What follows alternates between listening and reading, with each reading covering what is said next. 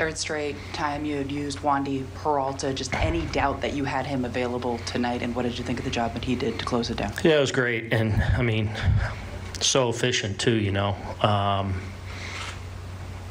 had Lowe going, so I was only going to go 3 hitters there with Wandy, and didn't really want to get Lowe in the game, and so for him to just come in and just execute right from Jump Street was huge.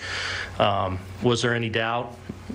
I mean, this morning and coming to the ballpark, but right away, he said he was good and wanted the ball, so I was going to go to him, in a short spurt, but it had happened to line up there in the 9th for that lane that I wanted him in, and he was terrific again.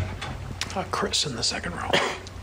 Is there any possibility of Wandy being available tomorrow, or is that a wait and see situation? Yeah, we'll wait and see. Hopefully it helped that, I think he threw in the single digit pitch wise.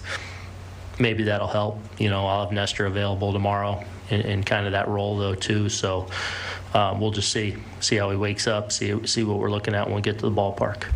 For Nestor, do you have an idea of how much he can give you tomorrow? We'll see. We'll see. Hopefully I don't have to use him, but he'll be ready to go, and I don't want to put a limit on it. We'll stay in